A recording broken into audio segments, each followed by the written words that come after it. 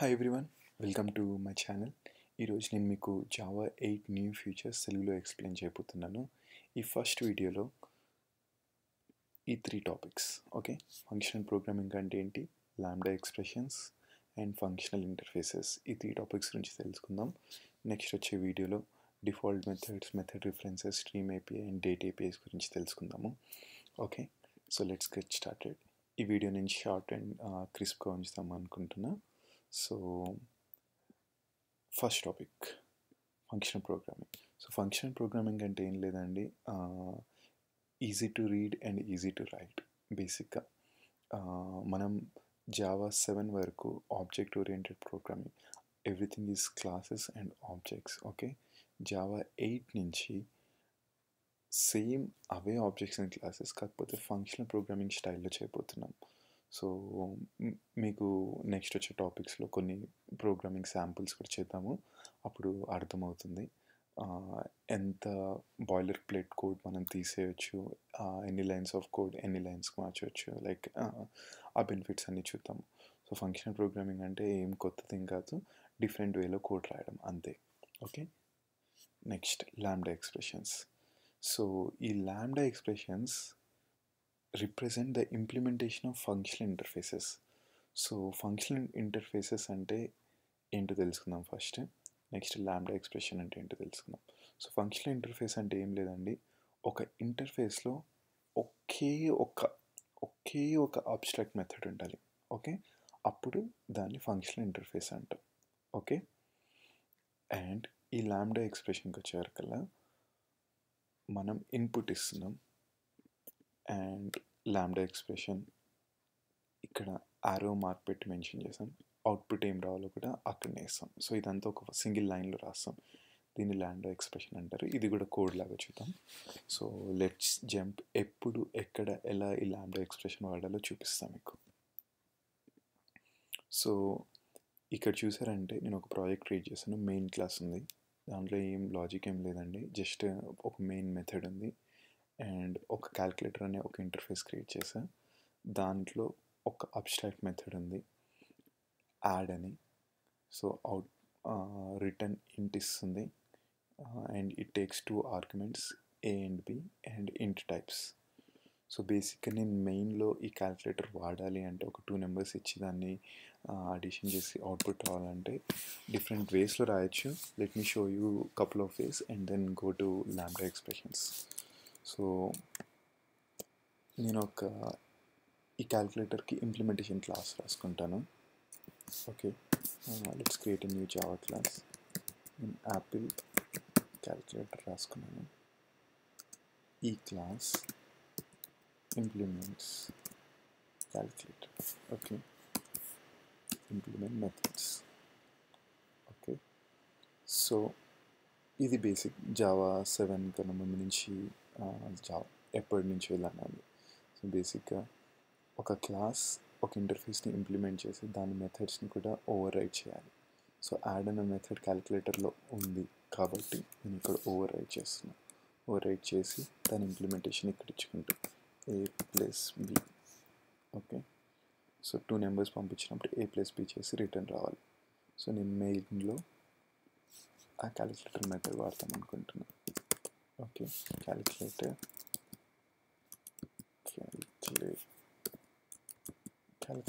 Equals to new Apple calculator. Okay, so బేసిక్గా Apple క్యాలిక్యులేటర్లో ఉన్న method ఇక్కడ వాడుకోవచ్చు మనం ఇప్పుడు. So calculator dot add 1, 2. Okay, so నేను ఈ మెథడ్ కాల్ చేస్తే బేసిక్గా ఇక్కడున్న ఇంప్లిమెంటేషన్ a+b అయ్యి అవుట్పుట్ ప్రింట్ అవ్వాలి. Let's run.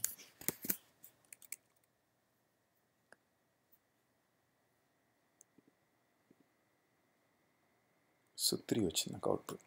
Okay, done, step 1 completed. So same thing ఇంకోలా ఎలా చేయాలో చూద్దాం. ఓకే, సో నేను ఇప్పుడు ఎక్స్ట్రా క్లాస్ క్రియేట్ చేశాను, నాకు ఎక్స్ట్రా క్లాస్ వద్దు. ఓకే, అది నాకు చాలా ఎక్స్ట్రా ఫైల్స్ క్రియేట్ చేస్తుంది, సో అందుకే డిలీట్ చేసేస్తాను. ఓకే, ఇమీడియట్లీ నాకు ఇక్కడ ఎర్రర్ వచ్చేసింది. సో నేను ఆ మెథడ్ ఇంప్లిమెంటేషన్ ఇక్కడ అనానమస్ ఇన్నర్ క్లాస్లో రాసుకుంటా. Okay, so calculated.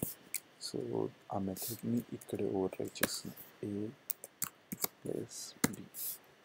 ఇది మీకు ఆల్రెడీ తెలిసి ఉంటుంది, మీరు previous versions of Java వాడారంటే anonymous inner classes ఏంటని. సో బేసిక్గా ఒక ఇంటర్ఫేస్ని నేను వాడుకునే ముందు ఆ మెథడ్స్ని ఓవర్ రైట్ చేయాలి. అది ఇన్నర్ క్లాస్లోనే పెట్టేసుకొని ఇక్కడనే ఓవర్ రైట్ చేసి దాని ఇంప్లిమెంటేషన్ ఇక్కడ ఇచ్చాను. ఆ మెథడ్ నేను ఇక్కడ కాల్ చేస్తే యాడ్ అని 1,2 ఇచ్చేస్తే నాకు అవుట్పుట్ సేమ్ వస్తుంది. కంట్రోలర్ జస్ట్ రన్ చేస్తున్నా, చూడండి సేమ్ అవుట్పుట్ వస్తుంది. సో సేమ్ 3 వచ్చింది అవుట్పుట్. సో దీన్ని ఇప్పుడు చూసారంటే మనకి ఇన్ని లైన్స్ ఆఫ్ కోడ్ ఉంది. ఇంత కూడా వద్దు, నాకు జావా 8లో సింగిల్ లైన్లో అయిపోవాలి, అసలు మొత్తం వన్ షాట్ ఫస్ట్ ఉండాలి. అప్పుడు ఏం చేయాలంటే ఇప్పుడు జాగ్రత్తగా వినండి. ఓకే, జావా 8 అర్థం చేసుకునే వాళ్ళకి ల్యాంబ్డా ఎక్స్ప్రెషన్స్ చాలా ఇంపార్టెంట్. ఆ ల్యాంబ్డా ఎక్స్ప్రెషన్ ఇప్పుడు చెప్తాను, చాలా ఫోకస్డ్గా వినండి. సో మన కోసం కంపైలర్ చాలా హ్యాండిల్ చేయబోతుంది. ఆ కంపైలర్ ఏం హ్యాండిల్ చేస్తున్నది మనం అర్థం చేసుకోవాలి. Okay, so extra lines of code అంతా తీసేసాక ల్యాంబ్డా ఎక్స్ప్రెషన్ పెడతాం. సో చెప్పాలంటే ఇది calculator interface. So new calculator interface అని చెప్పాల్సిన అవసరం లేదు, ఎందుకంటే దాన్ని తెలుసు క్యాలిక్యులేటర్ ఇంటర్ఫేస్ మనం క్రియేట్ చేస్తున్నాం. మళ్ళీ న్యూ క్యాలిక్యులేటర్ ఇంటర్ఫేస్ ఎందుకు, అవసరం లేదు కదా. సో తీసేద్దాం. జావా 8లో ఇంటర్నల్ కంపైలర్ దాని గురించి చూసుకుంటుంది. నెక్స్ట్ ఉన్నదే ఒక్క మెథడ్ ఫంక్షనల్ ఇంటర్ఫేస్ అని చెప్పా. ఆ ఒక్క మెథడ్ని మళ్ళీ ఓవర్ రైడ్ చేయాలని ఇక్కడ మెన్షన్ చేయడం ఎందుకు, కంపైలర్ చూసుకుంటుంది. తీసేద్దాం. ఓకే, నెక్స్ట్ ఇది అనానమస్ ఇన్నర్ క్లాస్. ఓకే, దీంట్లో మెథడ్ పబ్లిక్ అయితే ఏంటి, ఇంకేమన్నా అయితే ఏంటి, మనకి ఎందుకండి, అవసరం లేదు, తీసేద్దాం. నెక్స్ట్ థింగ్, ఇక్కడ క్యాలిక్యులేటర్లో ఆల్రెడీ నేను ఇంట్ రిటర్న్ చేస్తాను రాశాను ఇంటర్ఫేస్లో. ఓకే, మళ్ళీ ఇక్కడ ఇంట్ రిటర్న్ చేసాను రాయాలా, అవసరం లేదు కదా, తీసేస్తున్నా. అండ్ ఉన్నదే ఒక్క మెథడ్ యాడ్ అని, ఆ మెథడ్ పేరు ఆల్రెడీ అక్కడ పెట్టా, మళ్ళీ ఇక్కడ అవసరమా, లేదు, అవసరం లేదు, తీసేస్తాను. సో బేసిక్గా ఇంకా మనకు మిగిలింది ఏంటి, ఏం పంపిస్తున్నా ఏం వస్తుంది, output, input output. Okay, plus ఇక్కడ చూసారంటే ఆల్రెడీ ఇక్కడ ఇంటీజర్ వస్తుందని చెప్పాను, మళ్ళీ ఇక్కడ ఇంటీజర్ పంపిస్తున్నా అని చెప్పాల్సిన అవసరం లేదు జావా 8లో.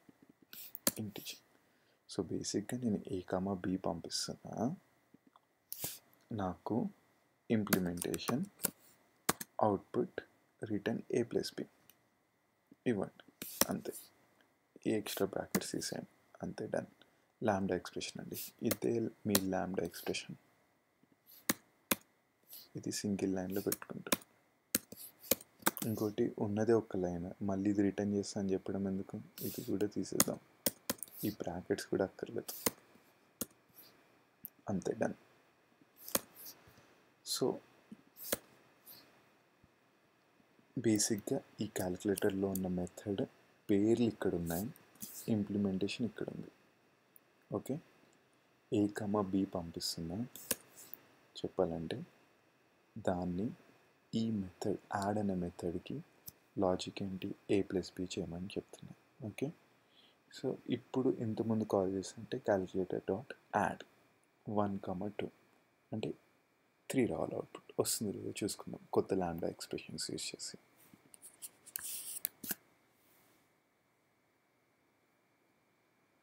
సో చూసారంటే 3 అవుట్పుట్. సో సేమ్ థింగ్ ఇంతకుముందు 5 లైన్స్లో రాసింది ఇప్పుడు జస్ట్ 1 లైన్లో అయిపోయింది, చూసారంటే. సో సింపుల్ అయినట్టే కదండి చెప్పాలంటే. నెక్స్ట్ టాపిక్ ఏంటి, ల్యాంబ్డా ఎక్స్ప్రెషన్స్ అయిపోయాక ఫంక్షనల్ ఇంటర్ఫేసెస్. సో ఇప్పుడు నేను ఇక్కడ క్యాలిక్యులేటర్ అనే ఇంటర్ఫేస్ వాడా, నేను ఇంటర్ఫేస్ క్రియేట్ చేసిన, ఇది కూడా నేను క్రియేట్ చేయను. ఓకే, జావా చూసుకోవాలి. బేసిక్గా జావా 1.8 ఆల్రెడీ కొన్ని డిఫాల్ట్ ఇంటర్ఫేసెస్ క్రియేట్ చేసింది, ఆ ఇంటర్ఫేసెస్ మనం వాడుకోవచ్చు, ఎందుకంటే మనం ఇంప్లిమెంటేషన్ మాత్రమే ఇక్కడ ఇస్తున్నాం. ఓకే, ఇక్కడ జస్ట్ వాటి పేర్లు ఉన్నాయి, బై డిఫాల్ట్ ఒక పేరు ఇస్తాడు జావా 1.8లో, ఆ పేరుని వాడుకుంటాం. సో ఇప్పుడు ఇంకొక ఎగ్జాంపుల్ తీసుకుందాం, ఇది ఈ ఇంటర్ఫేస్ తీసేద్దాం, కొత్త ఇంటర్ఫేస్ క్రియేట్ చేద్దాం. ఓకే, ఇది తీసేద్దాం, ఫస్ట్ నుంచి చూద్దాం. ఓకే, సో ఈసారి ఒక ఏజ్ చెక్ <18 greater than 18 అనే లాజిక్ రాయాలి. ఓకే, దానికి నేను ఫస్ట్ ఒక ఇంటర్ఫేస్ క్రియేట్ చేసుకుంటా.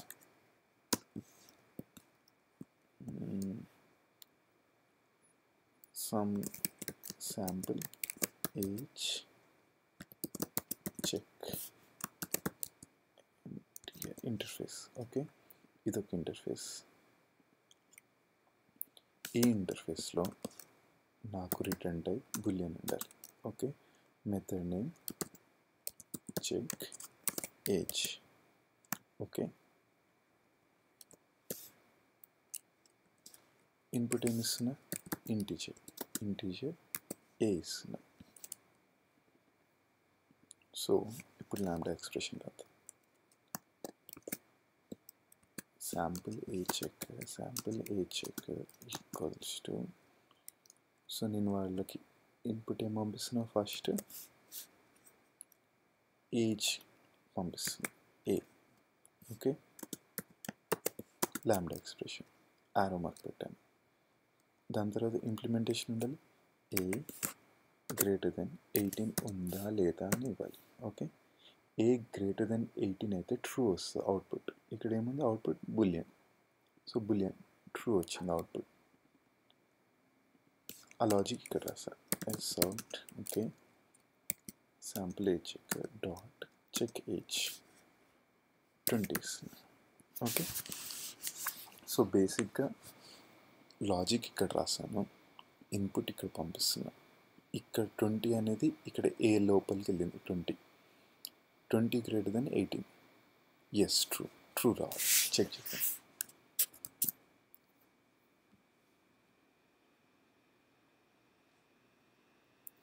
ట్రూ వచ్చింది, డన్. సో మన ఇక్కడ బాగుంది. So simple age checker interface నేను క్రియేట్ చేయాల్సిన అవసరం లేదు, జావా నా కోసం ఆల్రెడీ క్రియేట్ చేసింది. దాని పేరే ప్రిడికేట్. సో ఇక్కడ చూసారంటే ప్రిడికేట్ టీ ఇన్పుట్ ఏమన్నా తీసుకుంటుంది, అవుట్పుట్ మాత్రం బులియనే వస్తుంది.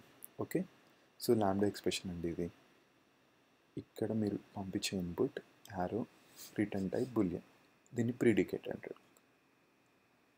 Java 8లో Java util functions package అని ఒకటి ఉంది. ఆ ప్యాకేజ్లో డిఫరెంట్ ఫంక్షన్స్ ఉన్నాయి అవైలబుల్, డిఫరెంట్ ఫంక్షన్స్. ఆ function names. Okay, functional interfaces names. Okay, so నేను ఇక్కడ ప్రిడికేట్ వాడతాం అనుకుంటా. నేను చేసే ఆపరేషన్ ప్రిడికేట్లో చేసే ఆపరేషన్ సేమ్ ఉంది. సో నేను కొత్త ఇంటర్ఫేస్ క్రియేట్ చేయాల్సిన అవసరం లేదు, ఈ ఇంటర్ఫేస్ డిలీట్ చేస్తాను.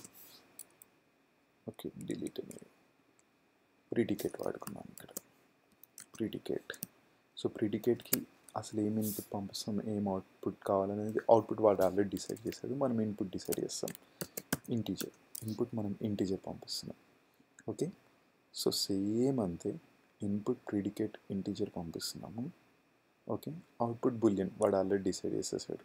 ఓకే, సో దీని పేరు సింపుల్ ఏజ్ చెకర్ ఇంటర్ఫేస్. ఈ simple age checker ఇంటర్ఫేస్కి check age అనే మెథడ్ లేదు. బై డిఫాల్ట్ ప్రిడికేట్లో ఏదో ఒక మెథడ్ ఉంటుంది, చూద్దాం ఆ మెథడ్ నేమ్. ఎందుకంటే ఇది ఫంక్షనల్ ఇంటర్ఫేస్ కాబట్టి ఒకే ఒక్క మెథడ్ ఉంటుంది. ఆ మెథడ్ నేమ్ ఏంటో చూద్దాం ఇప్పుడు. సో చూసారంటే ఇక్కడ టెస్ట్ అనే మెథడ్ నేమ్ ఉంది. ఆ టెస్ట్కి మనం ఏజ్ పంపించాలి, ఈసారి 16 పంపించాలి. ఓకే, రన్ చేద్దాం.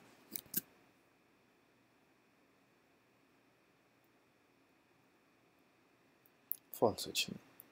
సో ఒకే ఒక 1 లైన్ ఆఫ్ కోడ్లో నాకు age greater than are less than చెప్పే లాజిక్ రాయగలిగా. లేదంటే నేను పాత ఆబ్జెక్ట్ ఓరియంటెడ్ ప్రోగ్రామ్ తీసుకుంటే ఒక మెథడ్ క్రియేట్ చేయాలి, ఆ మెథడ్కి నేను ఇన్పుట్ పంపించాలి, అందులోపల నేను ఒక ఇఫ్ కండిషన్ రాయాలి. ఇఫ్ కండిషన్లో ఇఫ్ గ్రేటర్ దెన్ 18 అయితే ట్రూ రిటర్న్ చేయమని రిటర్న్ పెట్టుకుంటా. మళ్ళీ ఇక్కడ మెయిన్కి ఒక ఇన్స్టెన్స్ క్రియేట్ చేస్తాం, అక్కడ ఆ మెథడ్ కాల్ చేస్తా, అవుట్పుట్ ఇక్కడ ప్రింట్ చేస్తాం. సో ఒక 5-6 లైన్స్ ఆఫ్ కోడ్ పడుతుంది దానికి. అంత బదులు సింగిల్ లైన్లో నాకు కోడ్ అయిపోయింది కదా ఇక్కడ. సో కొత్త ఇంటర్ఫేసెస్ వాడుకున్నందుకు. సేమ్ థింగ్ వేరే ఇంటర్ఫేసెస్ కూడా ఉన్నాయి. Predicate, supplier. అసలు ఇన్పుట్ ఏం తీసుకోదు, అంటే nothing, no input, just empty brackets పెడతాం. అవుట్పుట్ మాత్రం మనం చెప్పింది ఇస్తుంది. ఓకే, సప్లయర్ దాని పేరు. కన్జ్యూమర్. కన్జ్యూమర్ ఏంటి, ఇన్పుట్ మనం ఇస్తాం, అవుట్పుట్ వాయిడ్ వస్తుంది. ఓకే, ఫంక్షన్ చూసుకుంటే మనం ఏమని ఇవ్వచ్చు, అవుట్పుట్ డిఫరెంట్ వస్తుంది. యూనరీ ఆపరేషన్, మనం ఏం ఇన్పుట్ ఇస్తే అవుట్పుట్ వస్తుంది. బైనరీ ఆపరేషన్, మనం ఏ కామా బి రెండు ఇచ్చామంటే ఇంటీజర్స్, అవుట్పుట్ ఏ ప్లస్ బి అంటే ఓన్లీ 1 2 ఇచ్చామంటే 3 వస్తుంది అవుట్పుట్. So binary operation. ఈ ఇంటర్ఫేసెస్ మనకు అవసరం ఉన్నప్పుడు వాడుకుంటాం. ఇంకా చాలా అదర్ ఇంటర్ఫేసెస్ కూడా ఉంటాయి. మీరు ఈ డాక్యుమెంటేషన్ చూసారంటే మీకు అర్థమవుతుంది. సో ఐ హోప్ ఇప్పటివరకు అయితే మీకు కొంచెం క్లియర్గా ఉందనుకుంటా. అసలు ఫంక్షనల్ ఇంటర్ఫేసెస్ ఎప్పుడు వాడాలి, ఎలా వాడాలి, ఎక్కడ వాడాలని. సో నెక్స్ట్ వచ్చే ట్యూటోరియల్లో ఇంకొన్ని టాపిక్స్ కవర్ చేద్దాము. Stay tuned. Thank you so much.